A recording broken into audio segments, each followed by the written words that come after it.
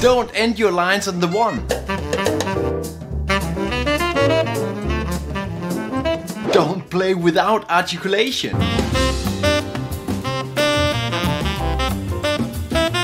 Don't limit yourself to boring rhythm. Looking at how Charlie Parker makes his solo ever fresh by almost never ending his lines on the 1. He has all these ways to resolve his lines to the beats or the offbeats. Maybe this is also why the term bebop is invented. Bebop makes it pop. It's quite obvious why we always want to play to the 1 of the bar. Everything we see in the music schemes are very straight and very square. The systematics are very clear and our brain always wants to order things. Looking at a simple 2-5-1 line in C, ending smack hard on that 1. I really want to avoid this sound because it's boring and predictable. And if we ever learn something of Charlie Parker, it's quite the opposite of predictable and boring. How to be creative and innovative. How do you avoid resolving to the 1? Quite simple. Do not play the 1. The piano player is playing that chord anyways. He already resolved the chord. Cut the line short. You don't want to overplay. In this line I resolve to the 4 and in the dominant bar. And the piano player saves us again by playing the resolution to the chord. Another option is pulling some of the G7 chord into the C major bar, postponing this resolution. Still not playing the 1, keep elaborating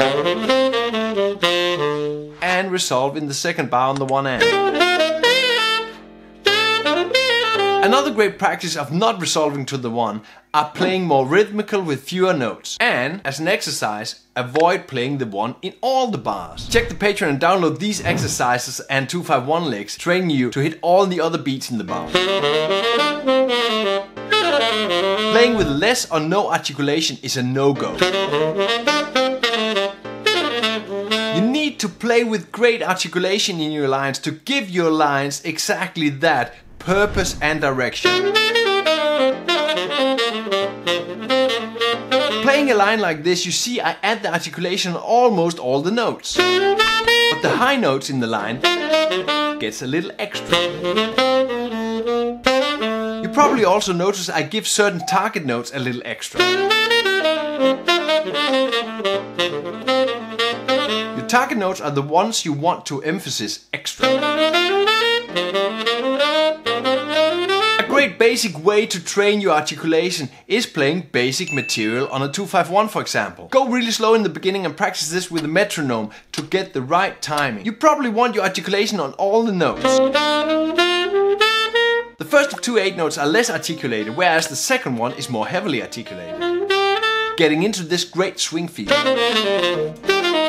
Remember to challenge your technical level on this. Turn around the scales, for example play it from the 9th to the 3rd on all the chords. You can download the full lesson transcription on my Patreon and you will find all these articulation exercises and licks with written in articulation.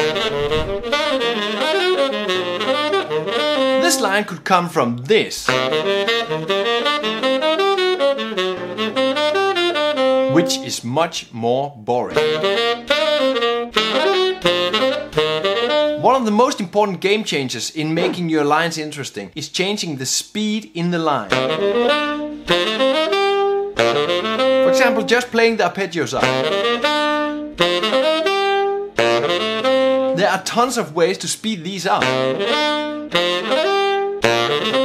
Like these. On the Patreon I have added all these exercises how you can speed up your arpeggios. Everything is in all 12 keys. Change the rhythm. This lick is heavily influenced by speeding up some of the arpeggios. But when you dissect the material you see it's pretty simple. The first bar, the D minor 7 bar, is just a D minor 11 chord. Halfway is added a chromatic approach note, the G sharp.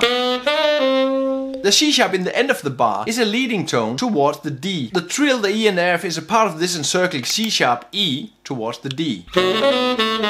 All this A flat minor stuff on that G7 is basically a tritone substitution. I'm just playing the A flat minor scale. It's a tritone substitution, A flat minor, D flat 7. The last bar is almost only C major 9, with only one chromatic approach note, the D sharp. You want to check more phrasing, rhythm and timing out? Check these videos. Play music, have fun.